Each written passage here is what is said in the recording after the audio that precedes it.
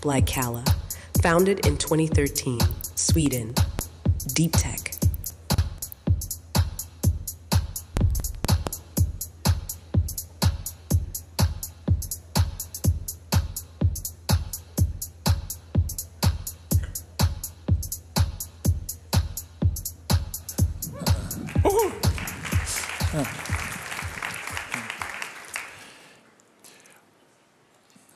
We are witnessing a nuclear renaissance. Policymakers all over the world talk about the need for new nuclear. And why is that? Well, quite simple. To solve the energy crisis, the climate crisis, we need CO2-free power, since power is the biggest source of emissions. So we need CO2-free power. We also need much more power.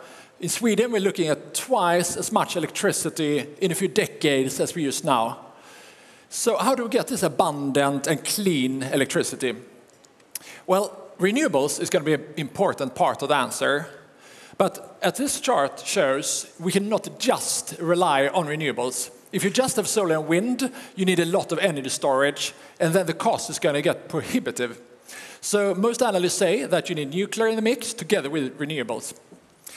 But I think it's fair to say that the giga projects, when you build new nuclear power plant, hasn't always been that great.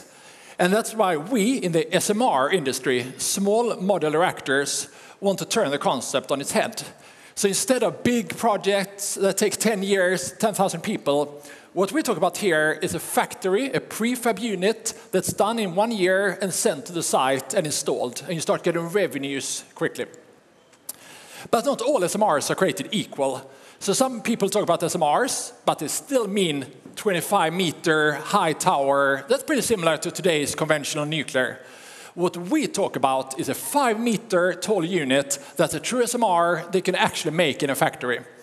And we use liquid lead instead of water as a coolant. And that has been used for 40 years in nuclear submarines. So we know it works. And because we can make small units, we can make them in a factory, and it's going to be much more cost competitive. So that's why liquid lead is a primary challenger to today's water reactors. Also, the steam that comes out of the reactor, the steam is the API, if you will, to the rest of the world. It's a much higher temperature, so you can use it for other applications, like making hydrogen, where we don't use nuclear today. But there is always a but. There's one big problem we're using liquid lead, and it's highly corrosive. But we have solved this problem. That's one of the big innovations in Blykalla, is making materials that can handle liquid lead, along with the fuel and the reactor design. We have a number of patents to prove this, and we're now building a prototype with Uniper to demonstrate the technology. After that, we're going to build our first reactor by 2029. And our goal is to build 1,000 of these units. If we manage to do that, that means we save 0.5 gigaton of CO2. That's 10 times Sweden's total emissions, or 1% of the world. So that's what we're up to. We're raising our Series A round now. So you're, of course, welcome to contact me if you want to be part of the journey. Thank you.